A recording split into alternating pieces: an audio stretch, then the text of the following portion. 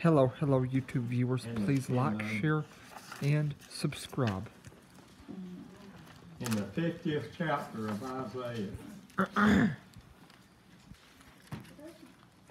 had a funeral a couple of weeks ago over Martin, and I told the folks that getting close to the Easter season, and so I just told them I'd just go ahead and preach you an Easter message.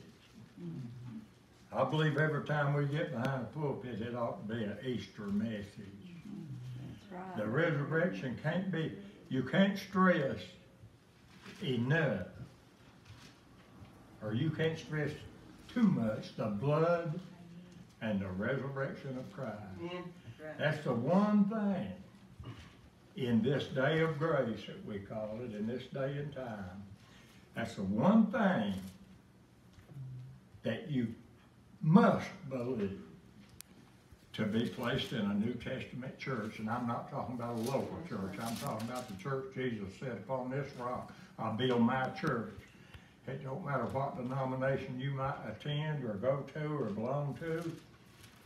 If you belong to Jesus Christ, we're all in the same New Testament church. Amen. The same one.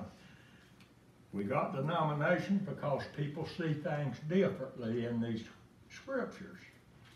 And people gather with people like-minded that believe the same things they believe. I can't sit in a congregation, no matter how much I love the people, and I do. I love God's people. I don't care what denomination they might belong to. I still love them. You're supposed to. Some of the best friends I've got don't come nowhere close to agreeing with me on what God says in this Bible. But I believe I'm right. And as long as I believe I'm right, I'm going to preach it the way I believe God wants it preached.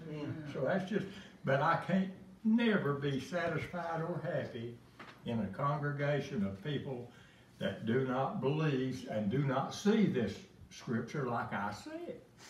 You can't. You don't get your soul fed. We go to church to get fed. This Bible said to desire the sincere milk of the word, that you may grow thereby. God don't want us to stay baby Christians all of our lives. Amen. No. But there's been people I've been in the church for 43 years or a little over. But I know people that's been in the church longer than I have, and they're still babies. They're still on the milk. They still want John 3:16 and to preach the love of Jesus, and it's good. He is a loving God, and He is a Savior, and but you need to grow. Paul told them over in the Corinthian church, he said, you all should be teachers, but you still got need of the milk. He said, you're babies in Christ.